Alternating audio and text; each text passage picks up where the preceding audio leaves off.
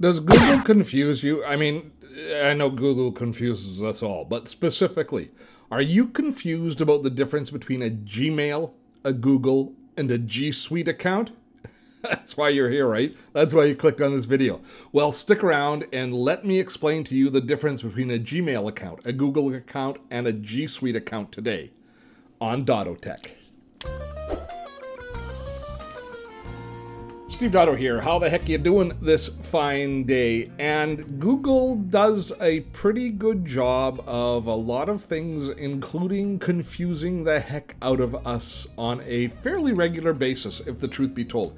And one of the things you think that they would do a little better job of communicating is what our relationship, what our accounts with Google are. But no, that's not the case. Almost everybody I know is confused about the difference between a Gmail, a Google, or a G Suite account. So today, let's see if I can explain things to you. And this has been a good exercise for me because I think I have a better understanding now myself. Because if the truth be told, I was probably as confused as the rest of you when I started on this journey. Now, a Gmail account. Gmail was established, in 2004 it started. You used to have to be invited into Gmail. Do you remember that? There was a time when you had to be invited.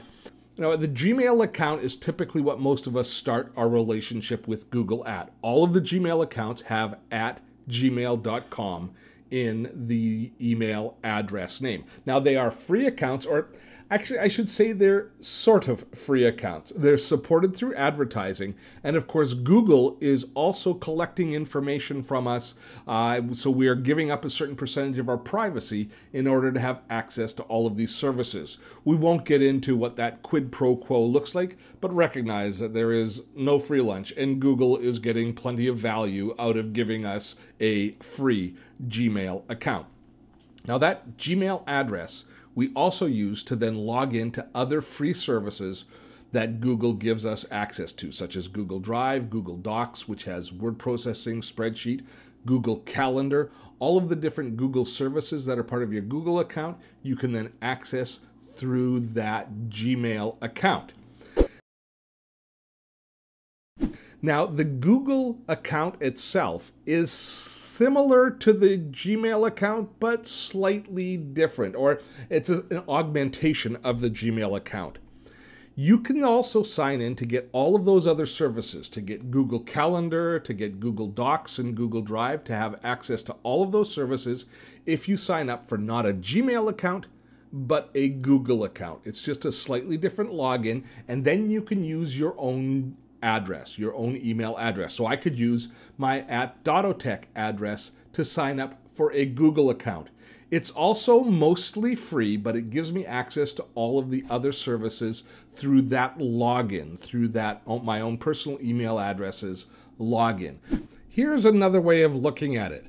All Gmail accounts are Google accounts, but not all Google accounts are Gmail accounts. You can have other email addresses, other logins that can allow you to access your Google account. Now, the other type of service that Google offers us is the G Suite account, and that is an entirely different beast. That is a paid-for service that's designed for businesses.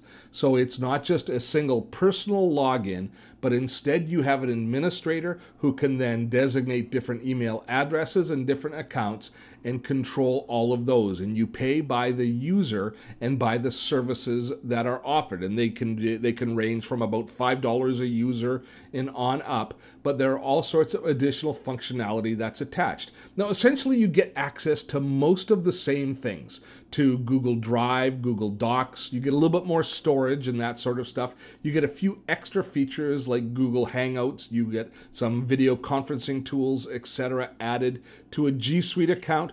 But for the most part, they're going to look very similar to the end users, as does a regular Google account. The difference is there's an administrative console and they can be administered as a business. Plus, you can also create a unique email address based on your business using a GSuite account.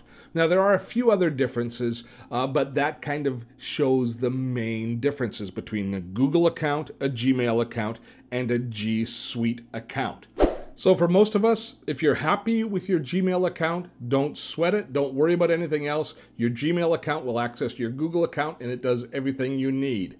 If you have a business and you want a custom email address and you need to control multiple users, then look at upgrading to a Google Suite or a GSuite account and take a look at what the different price points are and the different features that are offered in GSuite.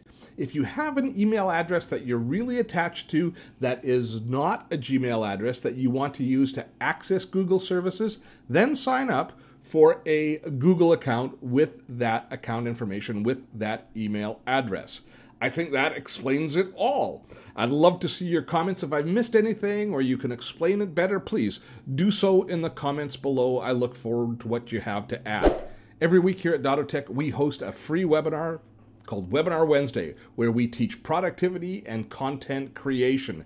Check it out. There'll be a sign-up link below. If you found today's video to be useful, please give us a thumbs up. And if you've not yet subscribed to Dottotech, then subscribe and make sure you ring the notification bell so you hear about any new videos that we post. Also, if you found this video useful and you think somebody else needs to be disabused of their confusion about Gmail accounts, Google accounts, and GSuite, then by all means, feel free to share this video with them. Till next time, I am Steve Dotto. Have fun storming the castle.